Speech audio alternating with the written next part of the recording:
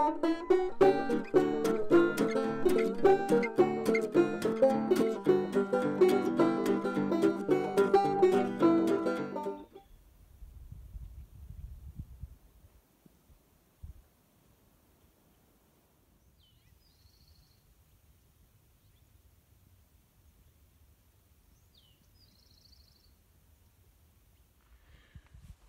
friends, family, total strangers.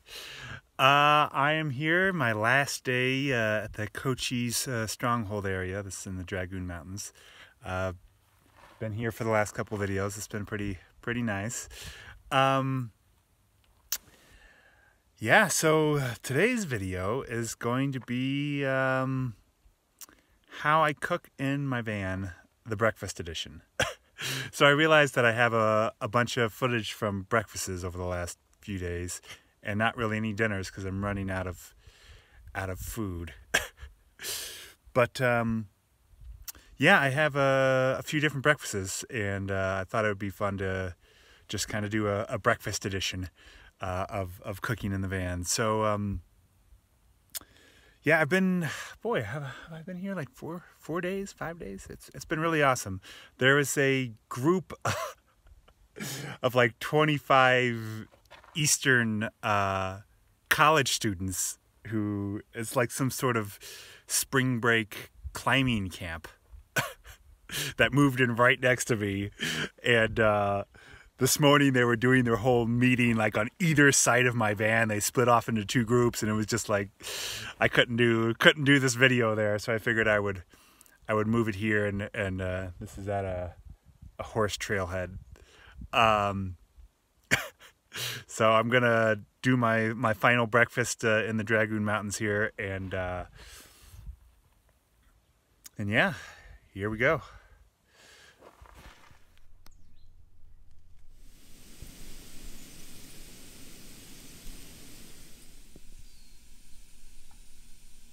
A quick note, I don't have to cook these potatoes all the way through. In fact, I don't want to cook all of them all the way through.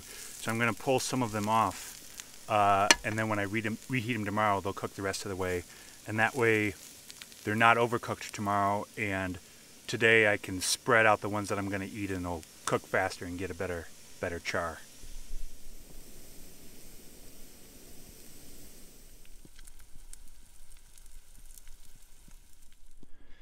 I do love me some breakfast.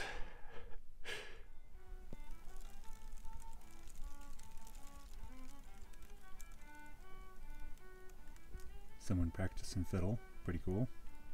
So I have a couple of overripe bananas.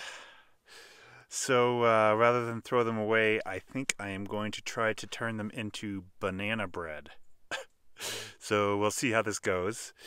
It, I believe, is 1 egg, a 1/4 cup of butter, 1/2 cup of sugar, 3/4 cup of flour, self-rising, and then 2 bananas. And that will make a small loaf that will fit in my Road Pro. So I've never done banana bread before.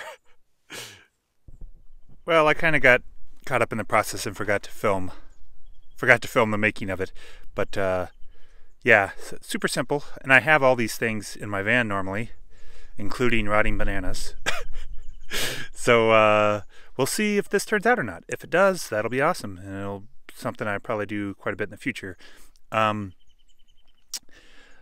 had to crush the bananas by hand. It told me to use crushed bananas, and I didn't know what other way to do it. So that was kind of disgusting. when you don't have a full regular sink to wash your hands in. So I'm trying to wash them with like a spray bottle. Not ideal. But hey, if it works, it works. And I misplaced my usual riser, which is a mason jar lid. So I'm just going to use my apple corer. Hopefully that works good. If you don't raise it up on the bottom, it'll definitely burn. So you have to use something for a riser. Okay, and then something close to 2 hours from now, we may have bread, banana bread. There's the banana bread. I haven't tasted it yet, but it looks good. So we'll see how it turns out. I don't know if you can hear the bluegrass music in the background, but Some of my neighbors here at the Dispersed Camping are bluegrass players, so I might go play with them in a little bit. Awesome. So I'm making something that I have never made in the van before, so we'll see how it comes out. It's something that I used to make all the time when I had a brick and mortar house. Yeah, this is biscuits and gravy, so we'll see how the biscuits turn out in the Road Pro. I usually just use the Pillsbury Pop Can biscuits, just because they're so easy. I might try making my own biscuits one of these days. Drop biscuits will probably be the easiest way to do it here in the van. But yeah, for now we're just using the Pillsbury biscuits. They're pretty good, and yeah, they're really easy. You just pop the can. And so, yeah, never buy canned gravy or gravy mix for biscuits and gravy. It's so easy to make. It almost makes itself. So I'll show you how I do that.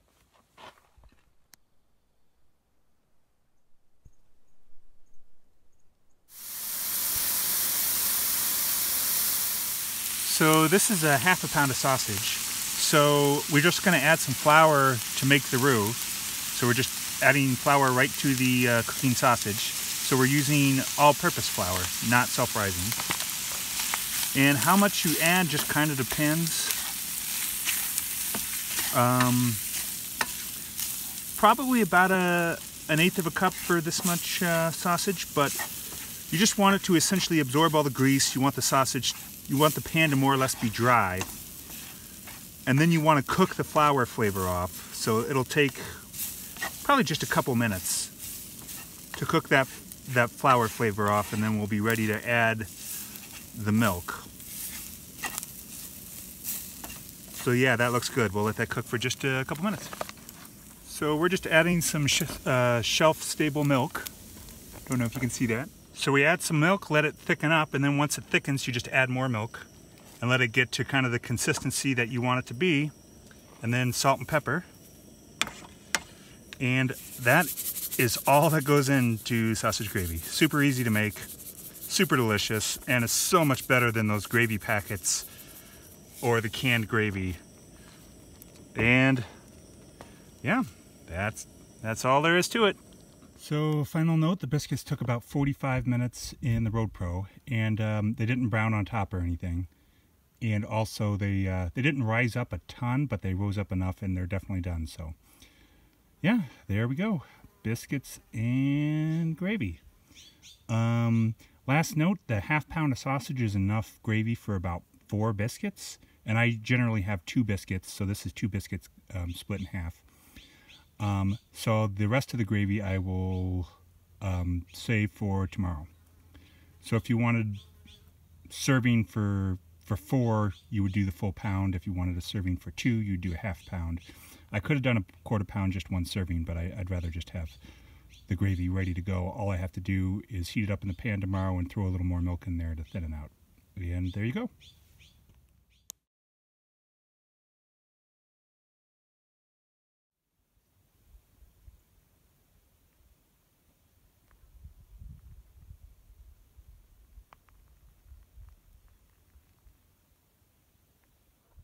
So if I'm going to do something specialty like biscuits and gravy or hash browns, or potatoes, country potatoes, something like that, I'll usually try to make up enough that I can use it like a couple more extra servings.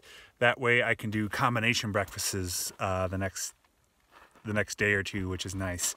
So that's what I'm gonna do this morning. I'm gonna do a breakfast burrito using some of the country potatoes that I have, and here we go.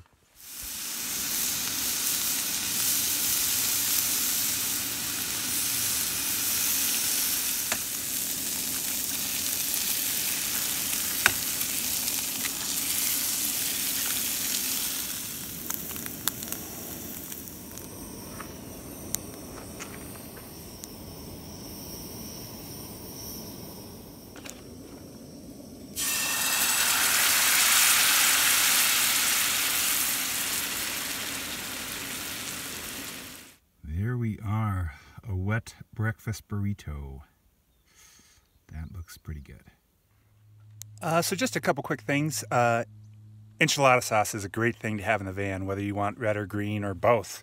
It's great for making wet burritos, which is, yeah, what I just had for breakfast there, a wet breakfast burrito.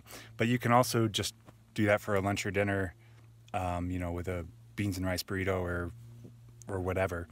And yeah, the other thing I wanted to say was the presentation. You might think it's ridiculous to do a presentation for one.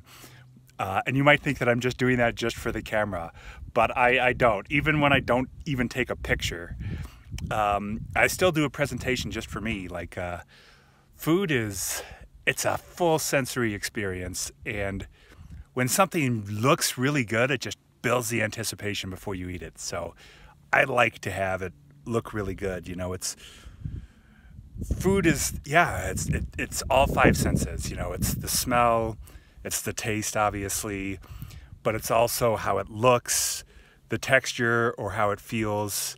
And then the sound of it sizzling in the pan also helps, you know, build the anticipation of, yeah, I love food. I'm sure it will. Yep, okay. I'm sure it does. All right.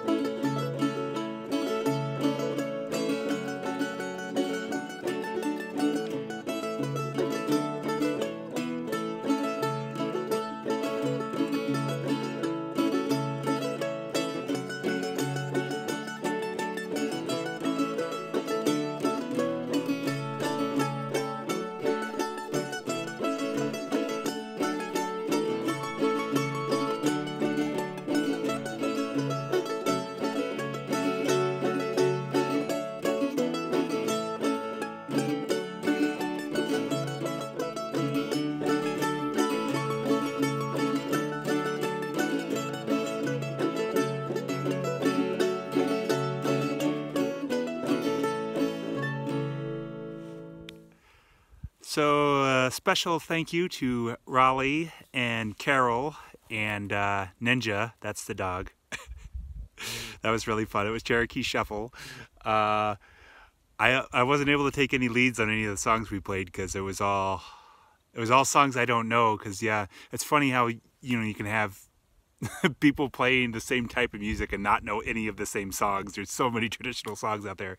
But yeah, it was really fun. So thanks for watching. Please like, subscribe, comment, all that stuff.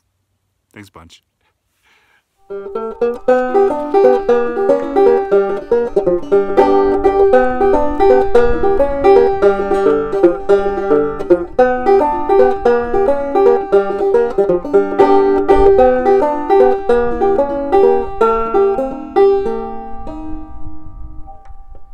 Thank you.